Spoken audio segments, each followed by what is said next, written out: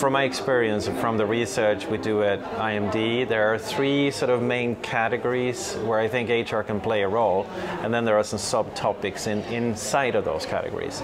The first, I think, HR plays a very important role for the organization to understand sort of its context. And by this I mean, what is the unique aspect of your company? And that might be, you know, we come from a history of innovation, or we're very strong in producing, coming from the inside going out, or we have gone through very difficult times recently. You know, certain things that has a big influence on what is your organization like now. Hopefully you have some data that gives you these answers. But I think you as an HR professional, you shall understand this, and you should be a very good student of context, so to understand where your organization comes from. I think that's one big and important category. I think also it's very important if you move to approach, you know, what kind of approach do you take to develop your organization or even transform your organization? And then I think if you understand your unique sort of DNA of your organization, you know best what shall be done to realize what you want to accomplish.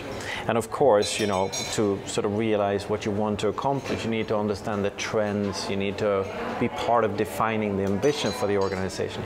But very importantly, when you shall do it, the approach you take must be dependent on who you are as an organization and your aim.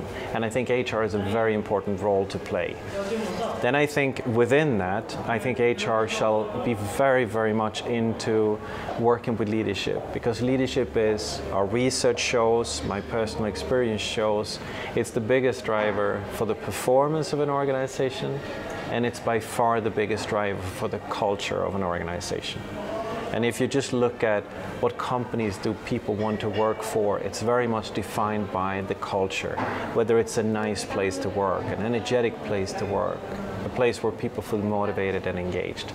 So I think the first one is context. So be a good student of context, understand your own organization, and make sure that people around you in important positions share that interest and that understanding. Second, on the base of you understanding the context and where you want to go, pick the actions, the few things to drive that will make it happen. And within that, make sure you give priority to leadership, because leadership is, again, the biggest driver for leadership and culture. Then thirdly, there's a category of how do you track impact? How do you actually make sure that you're getting somewhere? You know, and there's a lot of talk about organizations transforming today. You don't transform over a month, over a quarter, or even over a year. It takes a lot of time. So you need to make sure that you actually keep track and measure so that you know what things are actually happening.